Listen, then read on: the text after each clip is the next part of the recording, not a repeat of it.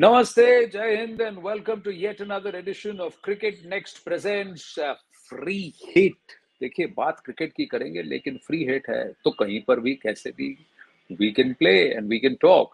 But all the issues surrounding cricket and the person to talk with me is senior journalist and quite a pro at Free Hit is Ayaz Memon Anand और अयाज का ये show Ayaz Memon के बिना तो खाली है, it is incomplete. और मूछें हो तो अयाज मेमन जैसी हो वरना ना हो। और आज ये अपनी मूछें फ्लॉन्ट देश के मध्य में कर रहे हैं। ये तो है जो है वो you should flaunt what you have got ना, जो चीज है वो उसको फ्लॉन्ट भी करो, छुपा के क्यों रख रहे हैं? And you are right in the center of Bharat today. I am actually Bhopal में हूँ and yes, right in the middle of the country. Great. अब आप मुझे बताइए, last week has been a good week for Indian cricket. Very good week. I mean एक तो clean sweep किया और न्यूजीलैंड का, और बहुत से लोगों का कहना है, स्केप्टिक्स का, कि ये न्यूजीलैंड क्या है, थकी हुई टीम थी and you know on Indian pitches bilateral series में तो इनको हराएंगे ही। बट लेट्स नॉट फॉरगेट, जब वो न्यूजीलैंड यहाँ आई थी it was number 1 rank team, और इस मैच पे, लास्ट मैच पे काफी कुछ डिपेंड होता था। अगर न्यूजीलैंड ये मैच जीती then they would have finished the series as the number 1 team.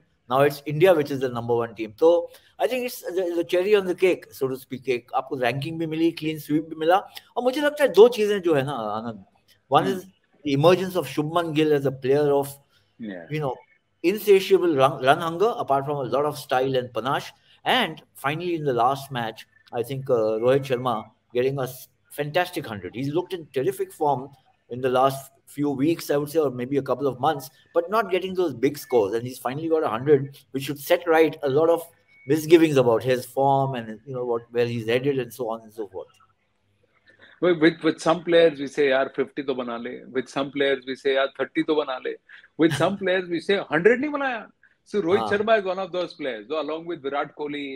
The expectation is of big knocks, and especially once they get in and they cross 50, then you expect them to go to 100. What was Surya Kumar Yadav telling Rohit Sharma? 200 or something else? हाँ, ये sign language था उनका, मेरे ख्याल से शायद यही इशारा था कि 200 बनाए, because he's already got 3 double hundreds. Rohit Sharma is an amazing beast, if I might put it that way, in white ball cricket. We know what he's done in the World Cup in 2019. 5 centuries लगा दिए थे वहां पर, and he made a couple double centuries galore. So he's an exceptional talent, and I'm very happy to see him start the year this way, because we've got the World Cup coming up, and Rohit in this kind of form would be, what India is expecting. Rohit getting 100, Virat Kohli getting 100, Ishan Kishan getting a double 100, Shubman Gill getting a double 100, and then another 100. So it's all auguring well. It's raining runs from the bat of some of the youngsters, and now we've got 3 Indians with double 100s in that batting lineup.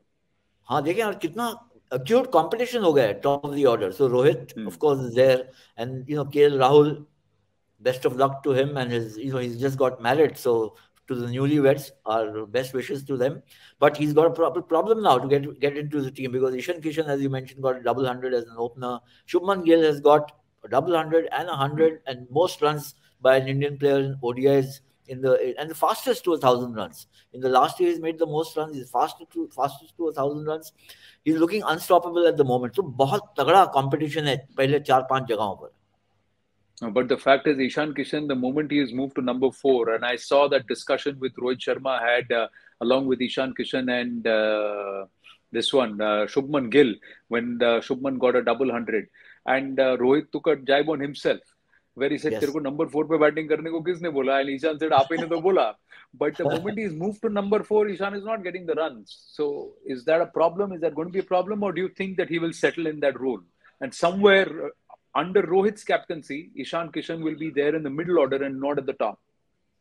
I think so. I think top 3 मुझे नहीं लगता कि ज़्यादा अंतर आएगा. There won't be enough. There won't be more juggling. I think it's clearly emerging. It's going to be Rohit and Shubman Gill, subject to KL Rahul, the way he comes back. We'll have to wait and see. And then Virat Kohli at number 3 looks a certainty. So जो भी होगा, batting order, उसके बाद का देखना होगा कि किस तरह से settle होता है. Ishan Kishan has got a good advantage, I would say, because he's a wicket-keeper batsman. Until Rishabh Pant comes back, they have to look for a wicket-keeper batsman. And that's where Ishan Kishan, maybe he's being, tried out at 4, 5, maybe even 6 as we go ahead. Because Rishabh Pant might take a few months to come back into the team. To come back to cricket, in fact. But you see this is as a settled order. Would you want to pick Ishan Kishan in your team, Surya Kumar Yadav at number 5? Would you then look at a Washington Sundar at number 6 or 7, and an Akshar Patel or Ravindra Jadeja when he comes back? How do you see this team forming under Rohit Sharma's captaincy? And we'll talk a little more about Rohit Sharma after this. That 100, how much of it, how much actually it matters. But first, let's look at that batting order and the top order. Yeah, I mean, look, it's a little complicated in the sense there's just too many players available, as we spoke even the last time. And players in form. So Ravindra Jadeja is just taking ginger steps, coming back into international cricket, playing Ranji Trophy now. We'll have to wait and see how fast. He has to now fast track his progress because Akshar Patel is doing so well. Washington Sundar has come back, started taking wickets. He can even bat as we know at 7, 8, 9, 10. और क्या हो गया है कि spinners की वजह से अक्षर और वॉशिंगटन सुंदर की वजह से Kuldeep Yadav coming into form, poor Yuzvendra Chahal who looked to be your best spinner 7-8 months back, the others were not in the reckoning. He is now looking to be a guy being pushed to the margins. तो ये एक problem है, problem of plenty, कि आप किस किस को बाहर रखिए. आप देखें कि फास्ट बॉलिंग में भी, I mean, Bumrah not being there looked like almost like a fell blow for India. But India survived without him in the test matches, in the ODIs, in the T20s. And some of the other guys have raised the ante, so to speak, raised their game. Mohammad Siraj is looking very much a spearhead. It's not that he's a replacement for Bumrah, but I'm saying that the other guys are just measuring up, and that's a good sign for Indian cricket. A complication ye create karta hai, Anand, which happened before the T20 World Cup, that you can end up spending too much time and too many matches in experimenting कि कौन best है, कौन नहीं है, क्योंकि आपके 25-30 players हैं, and then finally when the tournament arrives, you're still confused. पता नहीं किसको खिलाना है, playing 11 क्या होनी चाहिए. So that is something we need to start sorting out early enough. We paid a heavy price for it in the T20 World Cup. True. I remember Dada, even Dhoni had this thing that once your team is settled, they need to play at least 15 ODIs together, if not more. 15 से 20 ODI एक साथ नहीं खेलेंगे तब तक वो बनेगा नहीं rhythm. That's not going to happen. Hardik Pandya comes into play at number 6. You would want to look at a Shardul Thakur and Washington Sundar because they give you batting options, they give you batting depth, and if you have a top order collapse, then the middle order, lower middle order can stem the rut. But Hardik opening in the final ODI, opening the bowling in the final ODI, did you expect that, or was it good to see Hardik regularly bowling at 140 flicks? He got the early dismissal, and he seemed to be in a fair rhythm. How do you see this going forward? Because how much time will you give this side and the other players to also make a comeback from injury? Well, that's the big $1 million question. You want Bumrah and Jadeja to be in the squad, if not in the playing 11 right away, but in the squad. But that is subject to their recovery from injury, especially Bumrah, because there's been a bit of a mystery around it, कि क्या हो गया. I mean, it seemed like he was ready to take the field for one match, then he was pulled out at the last minute, has not been able to play in any format.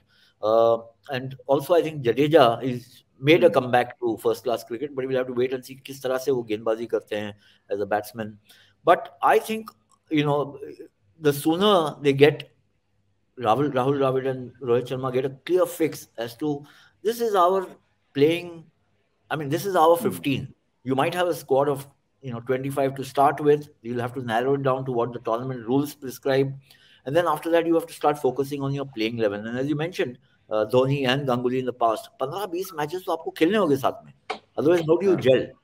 And that gelling part becomes very important. ये ना भूलें कि we got talk of Shardul Thakur getting wickets and so on and so forth. These are important wickets on Indian pitches because the World Cup is going to be played in India, and these are guys who will be of value. So they have to also be not just contributing with the bat. You want your batsmen to do it, but if they're in the team as bowlers who can bat a bit, then they better bowl well. That should be the top priority. We've now got 50 international venues in our country with Raipur being added to it. What did you think about Raipur?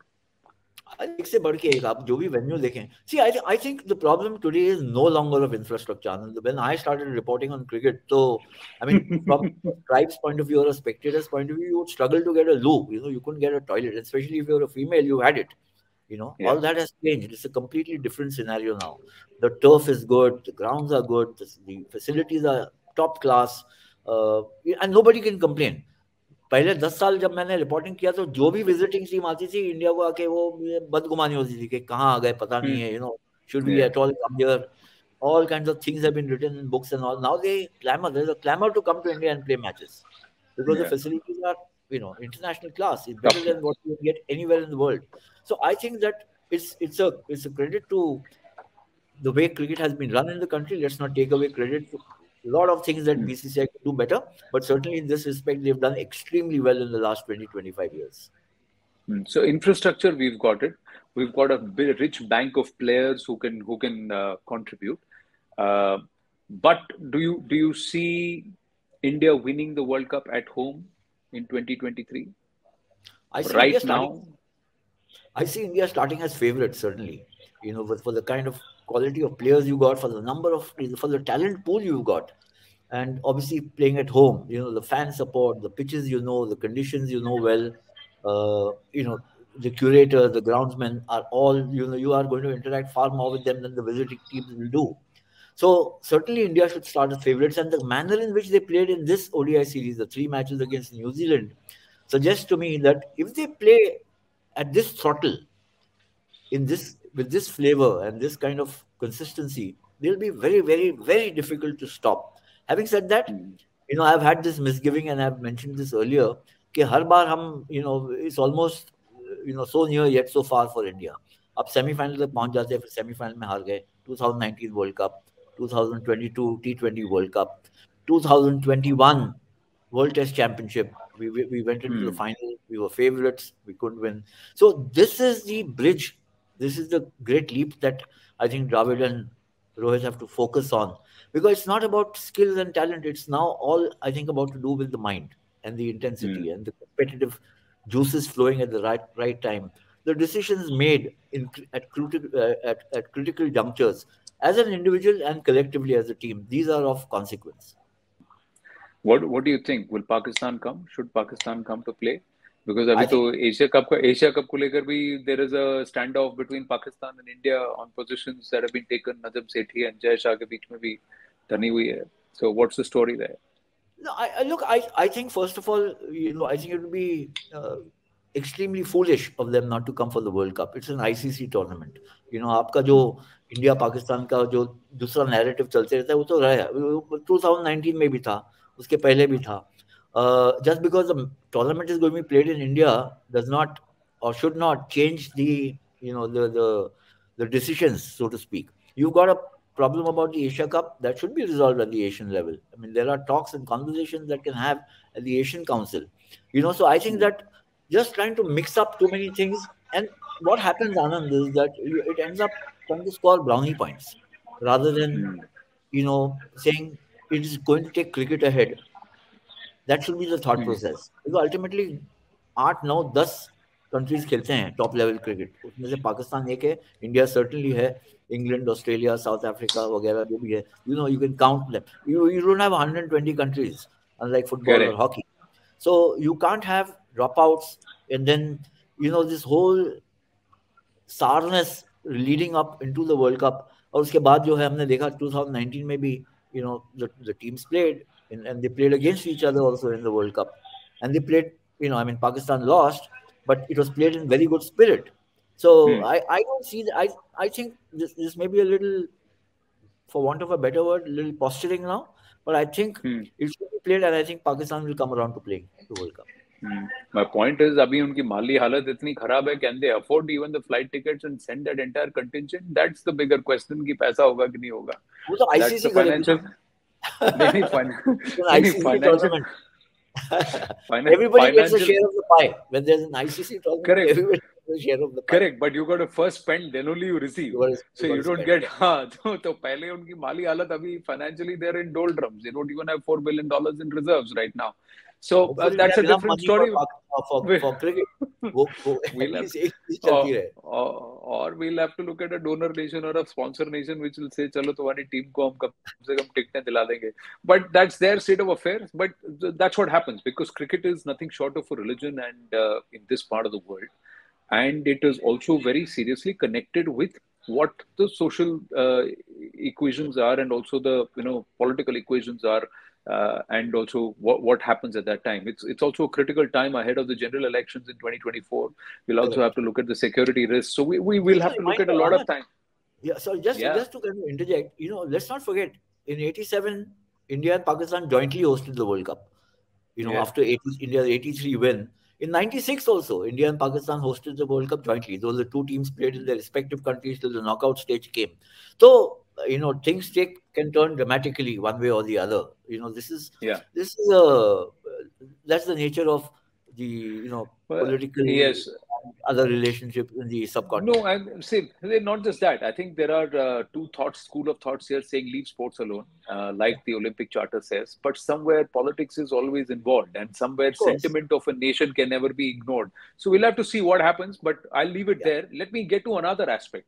We see an increasing number of instances of Mankading, be it women's cricket or men's cricket, and there have been some very strong views about Mankading. I wanted to pick your brain on this. See, the rule book allows, and Venkatesh Prasad has a very interesting take, especially when Pup came out and said, oh, why did he have to do that? And this is disgraceful for cricket, and this is very ungentlemanly and all of that. So Venkatesh Prasad said, if the batsman can take an unfair advantage by leaving his crease and trying to back up and walk 10 feet ahead, why can't I take off the bails because the rules perfectly allow me? So what kind of sportsman spirit is the batsman showing when he's using gamesmanship or she's using gamesmanship? Why can't the bowler do the same? I thought there is a very fair judgment from a bowler's perspective. The Pup may have come from a batsman's perspective. Right. Where do you stand as a journalist? I completely agree with Venkatesh Prasad. I think, look, these kind of values, or what we assign as value to a dismissal or the way of playing, also change with time. And I personally think that if you go back to in history, and Mankad, when the term came, because Vinu Mankad, used that method to dismiss an Australian batsman. Let's not forget he had warned and cautioned the batsman earlier. It's not that he pehli baar aaya aur kar diya. When that batsman was taking unfair advantages, when he resorted to this. And at that point in time, it was seen in the light that it is denigrating the spirit of cricket, and therefore it continued for the 50, 60, 70 years till very recently. Right now, the law is very clear. It was always clear, actually, that the minute you step out, it's like stumping. A batsman steps out to play, a spinner is beaten in the air. The wicketkeeper doesn't say, "नहीं, आप आ जाओ यार, मैं आपको आने देता हूँ, वापस आ जाओ." ये आपसे गलती हो गई, ठीक है, So I think it's whether it should be a bowler's independent choice is now the raging issue, Anand. Because what has happened is, for instance, Rohit Sharma withdrew an appeal, against a New Zealand batsman who was reaching a century. So,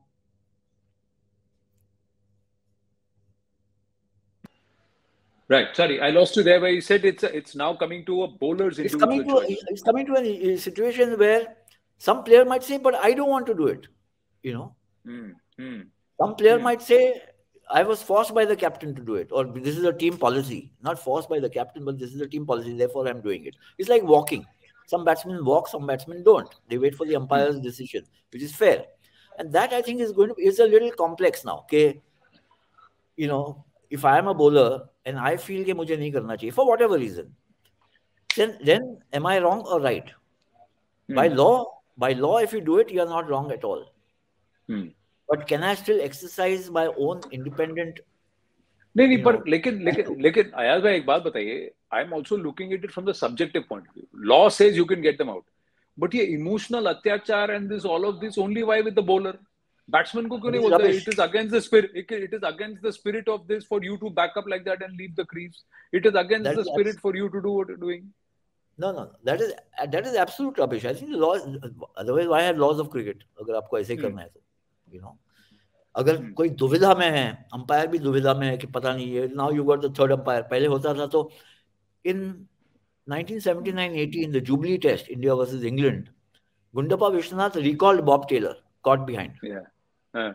Because he was not sure. Umpire had given him out, but he said no. He revoked his appeal, took it back. Batsman played. He and Botham hammered a 170, 180, whatever the number of runs partnership, and India lost that match. Vishwanath was praised to the skies because he was conforming to what was or is known as the spirit of cricket. That if you're not sure that he is out, then you take back the appeal. That was what the spirit of cricket said. Today, the value might be different. Umpire has given him out. Umpire has given him out. Yeah, he has to walk. You know. No, not just that. See, this is also a two-way street. The point is, if you're playing like a team with a team like Australia, any charity you extend to them, you never get it back. They don't. They are not charitable. They are not charitable. They'll play the victim card when they are on the receiving end of it. But otherwise, they'll say, "Oh, it's in the rules. We've just played by the rules." If Greg Chappell underhand bowling kiya, to kya? What happened there? Right. So I liked what Ian Chappell said 5 decades ago. You know, he was as we call in Bombay language, a Khadus player. Khadus captain. And he said, I play by the rules. I don't walk. If the umpire gives me out, I'm out. You know, correct. I won't stay on the wicket and say I'm not going. I may have got a touch, I may not have got a touch. The umpire is the best judge. Today, in fact, that is reinforced by the presence of Snicko meter, this meter, you know, third umpire, vagera, vagera. So why do you want to, you know, go and take a decision based on some which you may not even be sure of?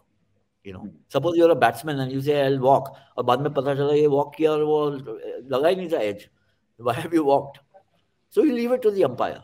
In the case of this non-striker being Mankading, and I don't find that term derogatory, incidentally, because I think set in place a system of dismissal which is now being recognized as not just valid, but also has put the batsmen rooted to where they should be, the non-striker. Yeah, अपने हद में रहो, अपनी boundary में रहो. Till the bowler releases the ball, you don't leave the crease. Because till then the crease belongs to the bowler. But एक rider अब आया है. If you know what has happened is MCC has added a bit of a caveat to this whole dismissal. Not that they are removing the law remains. But where, at what stage the action does he do it? Does he pretend to bowl? How long? So this is अब बाल की खाल निकलने वाली आनंद. ये बात मेरी मान लो आप. सुन के चलो आगे चलते हैं. वो कहते हैं ना कि जब तक आपका हाथ ऊपर नहीं आता वो रिलीज के लिए, at the point of release is where you can't pull out. Just before the point of release you can pull out, and that's what most people did. Even Kapil Dev, when he won West Indies का match था ना, I think thrice he won, twice he won. Kapil Dev had also done. South Africa, correct. He won twice, and the third time he said, now go. Yes, and at that point in time, most, you know, sheepishly and apologetically, though he was in the right, because जो माहौल था कि how can you do it, you know, but he did it, and he did it correctly, as he should have, having given multiple warnings to, I think it was Peter Kirsten, the batsman. Peter Kirsten was the batsman, correct. Now it all comes back to me. I was just watching this instance a few days ago. Some great memories of Kapil Dev, and this also popped up there when I was watching that. So that's why I remember this. अच्छा, एक बात बताइए. 2 more questions to you. T10. There is a lot of activity around T10. There is a lot of T10 being played. So ये तो instant cricket का instant cricket हो गया. Are you an advocate of T10 just to popularize the game and somewhere perhaps get it into the Olympic format in the future? Because you want cricket in the Olympics, you need something which will get over, and T20 was also being seen as too long. Yeah. So I think the Olympic angle obviously works with me. I mean, that's one reason why I would certainly say, you know, can we promote it further? And because this is the segue into getting into the Olympics. Because even T20, 90 minutes, 3.5, 4 hours, 5 hours, all told, might be too long a period for the Olympics, you know, as a multidiscipline thing. But a T10 match, maybe half that time, is possible because they also have football in the Olympics, and certainly hockey is there. So, अगर Olympics में जाना है तो कुछ जरिया तो निकालना है. If T20 is not happening, then, you know, whether it's T15, T12, T10 is a matter of academic debate. But ये है कि I think, you know, Anand, we talked about cricket for so long in the Olympics. You know, Commonwealth Games में 1998 में खेला गया था.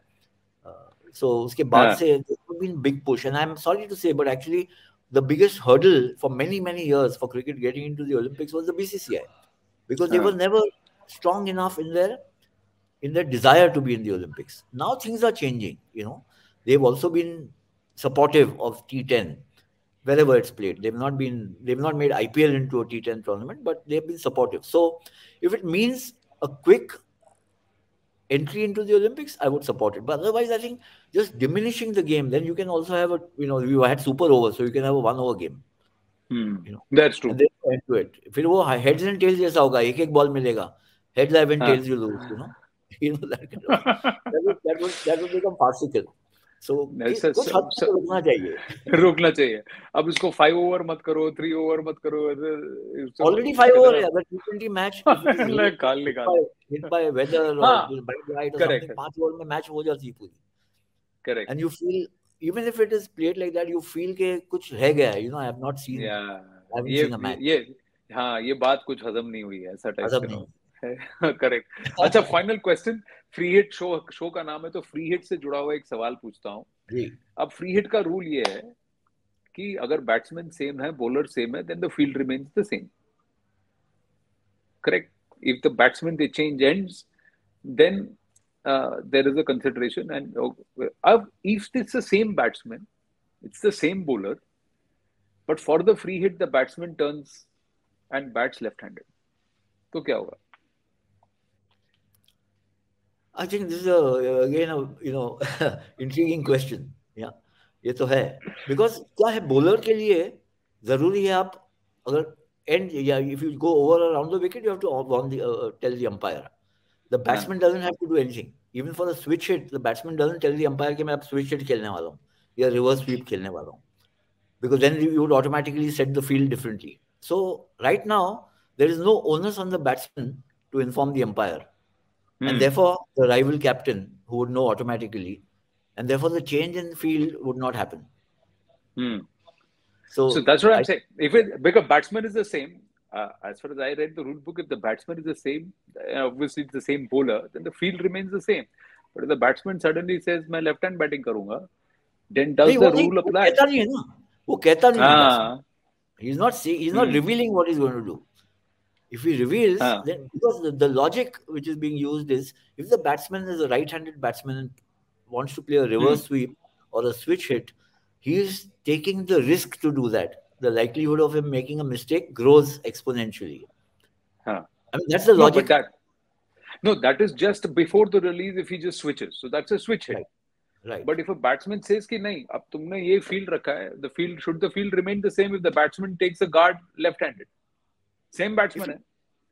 If he takes the guard left-handed, then obviously I think he will have to inform the umpire that he's changing his guard. No? He's a right-hand batsman.